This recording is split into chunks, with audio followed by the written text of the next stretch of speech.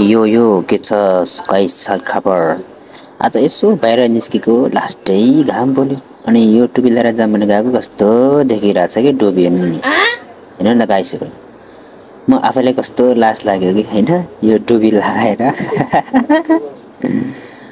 ओ लास्टै लाज लाग्यो है। यसो हेरेको आफ्नै अनुहार क्यामेरामा हेरेको हेर्नै मन लागेन लाज लागेर यार। कस्तो कस्तो देखिरहेछ कि हैन। अनि कस्तो आफैलाई कस्तो लाग्यो के हैन हेर्नै मन लागिरहेछ छैन के अनि है कस्तो देखिरहेछ। अब एक ठाउँमा जाम भनेर गएको निस्केको थिएँ रुमबाट है। कस्तो गर्मीले आमामा हो माछाले पुरै गाला पुरै पोल्ने के है।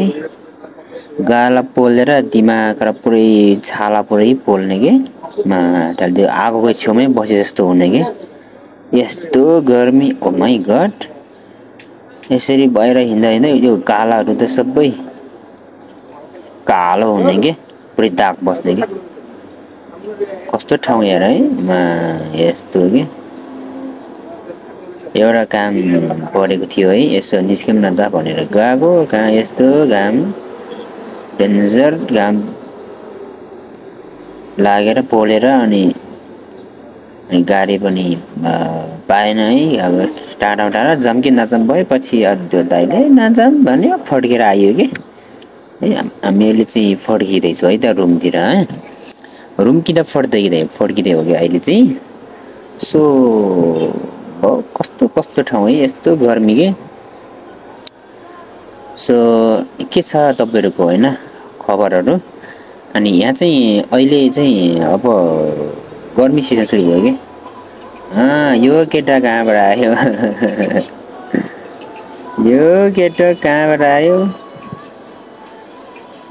यो पहिला हामीसँगै काम गरे यो केटो हो कि। एक्लै हिँडिरहेछ रोडमा ठले केटाहरू के भन्ने भयो है। गाह्रो छ हौ केटाहरू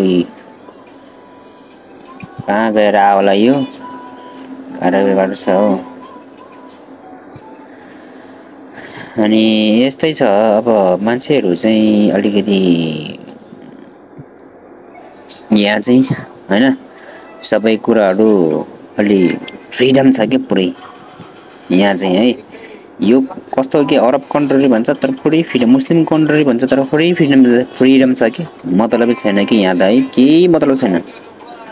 आफूले तपाईँले जे गर्न पायो कि इलिगल चिज मात्र गर्न पाएन इलिगल चिजभन्दा बाहेक अरू तपाईँले जे गर्न पायो कि यहाँ त मतलबै छैन कि। मान्छेहरू भन्छ नि अब भिजिटमा भएपछि अब भिजा सकेपछि इलिगल हुन्छ पुलिसले समातेर तपाईँले नेपाल पठाउँछ यताउता भन्छ नि भत्रो यहाँ पुरै बाटोमा छ्यास्ती सुतेर बस्छन् भिजिटका मान्छेहरू केही गर्दैन के। यहाँबाट एकछिन उठाएर लिएर जान्छन् अनि त्यो बाटो बिचमा पुगेपछि झ्यापै तपाईँलाई छोडिदिन्छ कि बाटो बिचमा जानुहोस् तपाईँ जहाँ गए पनि जानुहोस् भनेर छोडिदिन्छ कि। यस्तो देश रहेछ कि यहाँ चाहिँ केही गर्दैन के। तपाईँ जेसुकै गरोस् मतलबै छैन यहाँ सिर्फ यहाँ खर्च मात्र गर्नु पर्यो सक्यो। तपाईँ मरोस् बाँचोस् तपाईँ कता जाओस् होइन मतलब छैन कि यहाँको सरकारलाई चाहिँ यस्तो के। कस्तो अचम्म क्या होइन म त दङ्ग पर्छु कि यहाँ कति मान्छेहरू त्यो भिजा सकेर पनि उस भइरहेको छ है हिजोक छ कि। ल हामी चाहिँ दाजुभाइहरू यसो हिँडेको हेर्नुहोस् त अनुहार घामले पुरै डढेर कस्तो नराम्रो सुहाएको यार मेरो यो टोपी लाउँदा कस्तो देखिँदो रहेछ यार हेर्नुहोस् न। सो यस्तो छ क्या दाजुभाइहरू है के गर्ने त गाह्रो छ हौ विदेशमा। यहाँ चाहिँ अलि बाँच्नलाई चाहिँ गाह्रो रहेछ कि यहाँ चाहिँ है अलि होसियार गर्नु होला। यहाँ यदि कोही यहाँ आउँछु भन्नेहरू कोही हुनुहुन्छ भने चाहिँ अलिकति अध्ययन गरेर होइन आउँदा राम्रो हुन्छ है नत्र भने खतम हुन्छ। ओके हामी यस्तै त हो नि ब्रो या